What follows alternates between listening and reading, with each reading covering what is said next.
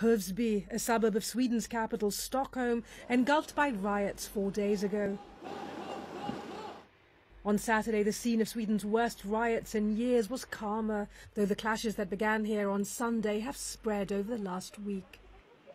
The violence has exposed a fault line between the well-off majority and a disenfranchised minority, often young people with immigrant backgrounds. Community leader Arne Johansson blamed the centre-right government's policies for the crisis. He says there are few activities or opportunities for young people. Youth worker Ali Calais, who grew up in Hövsby, is more positive. He says residents banded together to stop the worst of the violence and urged other Stockholm communities to do the same. Some were just stunned. On Thursday night, this school was burned down in nearby Krista. One is angry and sad and wonders why they do this, to destroy things for the children.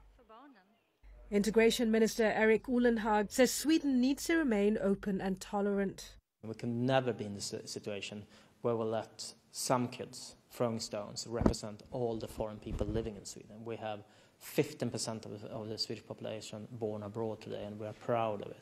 The rioting was apparently set off by the police shooting of a 69-year-old man.